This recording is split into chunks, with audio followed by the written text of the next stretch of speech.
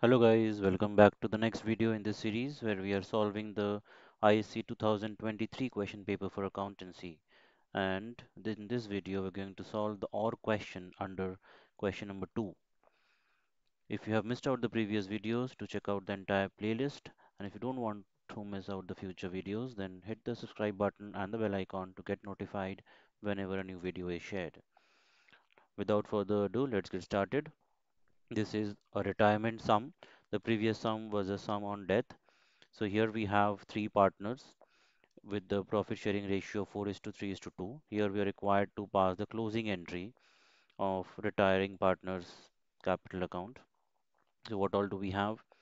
On Tarun's retirement from the firm on 1st April 22, his capital account after all the adjustments stood at 1,14,000. So all the adjustments are done and we are given with this amount which is due to the partner. Now the partner decided that Tarun to be paid 50% of the amount due to him immediately, okay, and the balance by accepting a bill of exchange without interest payable at the expiry of 3 months. This becomes a bills payable for the firm. Let's write the journal entry for this. So the date will be the retirement date. He is retiring on 1st April 22, right? So 2022, April 1. The journal that we will get here is now Tarun is getting this, right? So everything will be debited to Tarun's capital account. Tarun's capital account will be debited here, right? And 50% is paid to him immediately, so to bank account. So Tarun's capital account will be debited with 1,14,000. Bank account will be credited by 50% of this amount, which is 57,000. And the remaining 50% for that a bill is accepted by the firm, that becomes a bills payable for the firm. So bills payable account is credited here. All right, that's also 57,000. Narration straightforward. You can write being 50% of the amount due to Tarun paid immediately and bill accepted for the remaining 50%. Right. Next one that we have, point number 2. The continuing partners readjust their capitals and their new profit sharing ratio in the reconstituted firm. Any surplus or deficit in their capital accounts to be adjusted through their current account. This point to be noted here. The adjustment has to be done through current accounts. Okay. Upon readjustment of their capitals, Vinay's capital showed a deficit of 1,000, while Arjun's capital had a surplus of 1,000.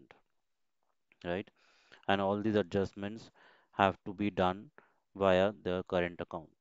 So if there is a deficit, like if Vinay is having a deficit of 1,000, that means that deficit to be adjusted through the current account. That means he has to fulfill that deficit. That's why he has to, his current account will be debited. All right. It's happening on the same day. So it will be Vinay's current account debit, right? This has to be debited to his current account to Vinay's capital account.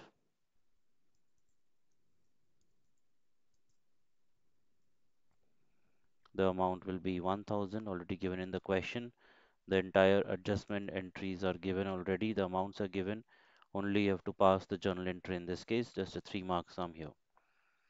And Arjun's capital had a surplus of 1,000, so he will reduce his capital by 1,000, and that's a straightforward debit to his capital account, right?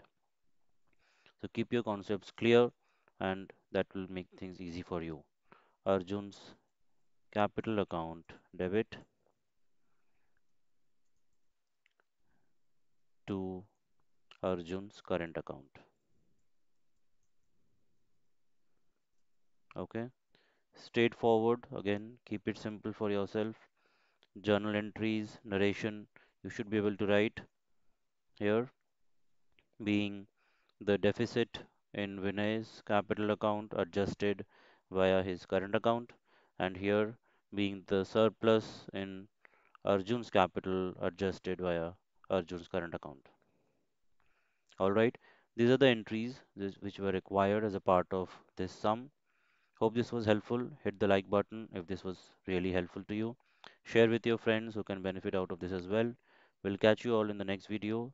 Thanks for watching, guys. Stay tuned for more.